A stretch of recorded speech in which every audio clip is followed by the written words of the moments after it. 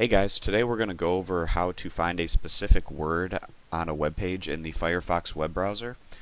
And in honor of the late great Muhammad Ali, we're going to use his bio page to work through this tutorial.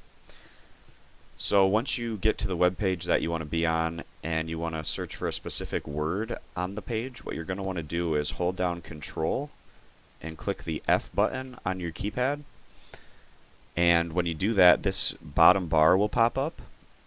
So in this little search box here, you're going to type in the word that you want to find on the page. So just for an example, we're going to search for boxing. So as soon as you type in boxing, it will find a boxing term right on the page. And it'll show you that there are 11 examples of the word boxing on this web page.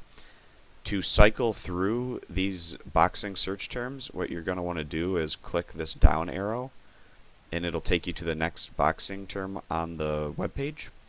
And you can just keep clicking that to cycle through all of these search terms. And you can also click enter and it'll do the exact same thing.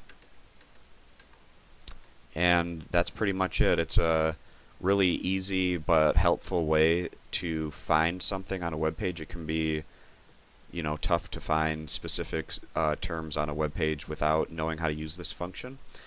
So this has been our video on how to use the search box on a specific web page. For more content, please subscribe. Thanks.